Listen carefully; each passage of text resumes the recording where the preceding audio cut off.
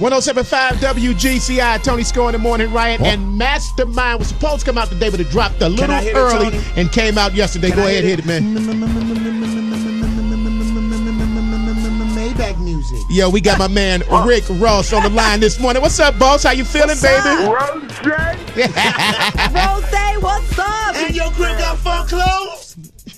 what's up, man? What's up, man? Hey, Ross, I got to say, man, early reviews have already been out on the Mastermind, and they've been pretty good so far, with some people going as far as to say it may be your best work. Now, I want to know, where do you put it as far as your catalog is concerned? Where do you rate Mastermind?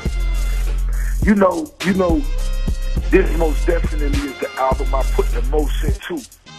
So this is, you know what I'm saying? It's hard for me to just say, you know, off the rip, but I put more into this album. I put more time. You know what I'm saying? I caress this one like a young lady. You hear me? Hilarious. You know, it just feel good to see the early responses. But I think I'm gonna be able to make my decision in another week or two.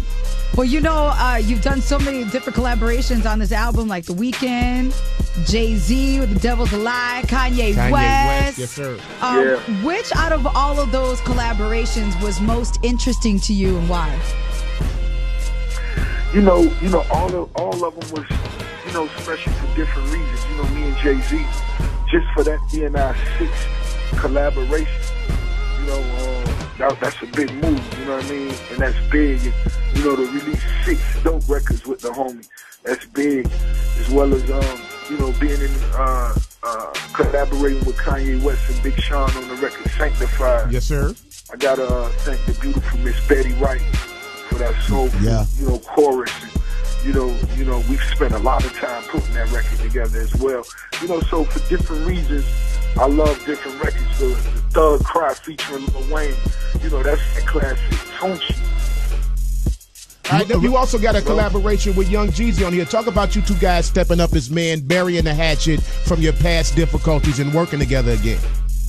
Yeah, most definitely. You know, we ran into each other, man, and it was really, you know, just us putting the small talk to the side, you know, bossing up, and that's what we did. You know, we both realizing, you know, what we do and what we got bigger than, you know, both of us.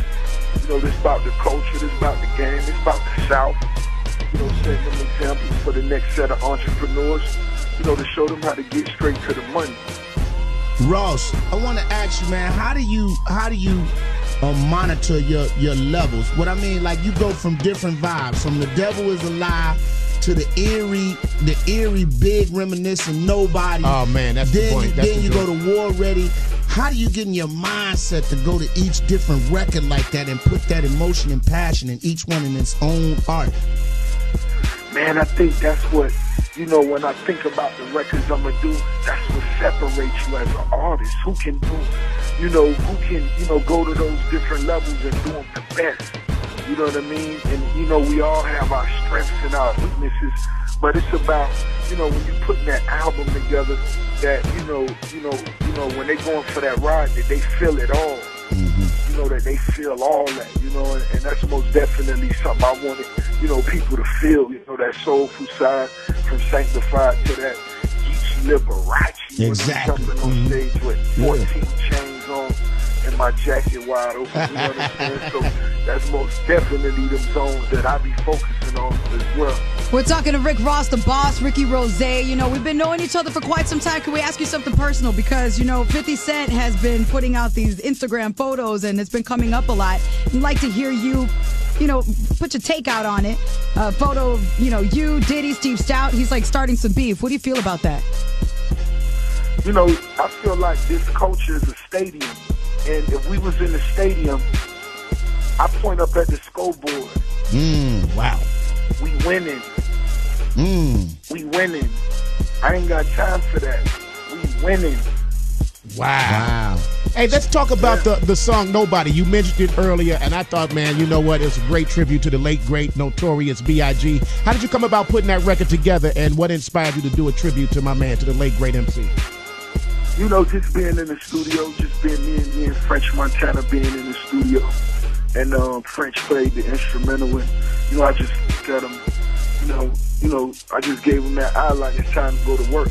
So when I actually, you know, finished the record, you know, even before I took it to Puff, you know, I reached out to D-Rock, was actually B.I.G's right-hand man, right. You know, he unfortunately was, you know, in riding with B.I.G. the night B.I.G. passed. So, you know, I wanted him to hear the record, you know, just so I could get the vibes of this something I should. What was D-Rock's take on the record when he heard it? Man, you know, he just, you know, he took his time, man, but ultimately, man, as we see, man, he showed it love, you know. He showed it love. He gave me a few of them classic B.I.G. stories. Nice. And he showed the record love, and he wanted to see it hit the streets. And, you know, that's when I took it to Puff, and, you know, we went to work. Went to ad-libs. Rick Ross, man, hey, man, the mastermind is going to do great. We're not even worried about that. But now you was in Magic City. I loved your role in Magic City. Can we see more from Rick Ross on the acting side? Will a big homie get in front of that camera? And will Maybach Music, because you're a big enough entity now, will you start pushing out films? Man, you know, I'm glad you asked that, big homie, because Maybach Films, we most definitely shoot our first film this year. Wow. End of this year, we most definitely, you know, filming our first motion picture. And I might need the team. I may need y'all to come out and hold me down. Well, you got writers, man. We got writers on deck. You know what I'm saying? You may need that. Hey, you great. got that from us, man. We got writers on deck. We got actors on deck. We got whatever you need. But we want to congratulate you, man, on your latest project, Yes. Mastermind. You guys need to get out to the stores, support the big homie Rose, man. I have a request. Aston Martin Music was one of my favorite songs with Christophe Michelle on it. It's very, very sexy. I never get sick of it. Can we get another sexy one for the females like that too, okay?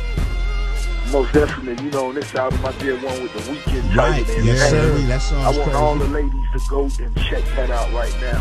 Hey, and you probably should say happy birthday to Chicago. Today is our 177th birthday. Oh, Chi-Town, happy birthday. Happy 177, and I wish you another 177, baby. Well, All right, man, love we and appreciate blessings. you, Ross, man. Thanks for all that you do, man, and keep on doing it, man. Weekdays starting at 5 a.m. only on GCI.